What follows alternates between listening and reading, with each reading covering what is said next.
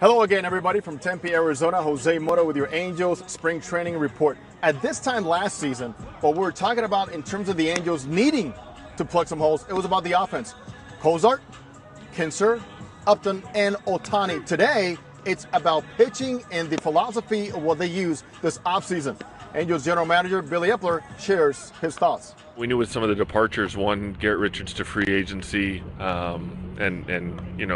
consequently also to surgery, and then Shohei Ohtani, we needed to add some more depth into our rotation, and that's where Trevor Cahill and Matt Harvey kind of come into the fold there, and then also to address the bullpen and get somebody that has been in high leverage situations, has closed out big games, meaningful games, and a lot of them. And bringing Cody Allen in. With that group, we think we've added experience, and we've also, as a byproduct of that, added flexibility to the rest of our group. I don't want to give too many secrets away, but they're just specific things that, for myself, that I've learned along the road of things to look at. So it could be something analytically, it could be something body-wise, the way they move delivery-wise.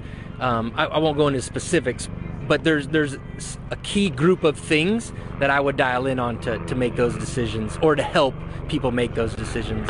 For these new additions, it's all about two things. Number one, that they live up to the potential. Number two is that they stay healthy. For the Angels News all spring, visit foxsportswest.com.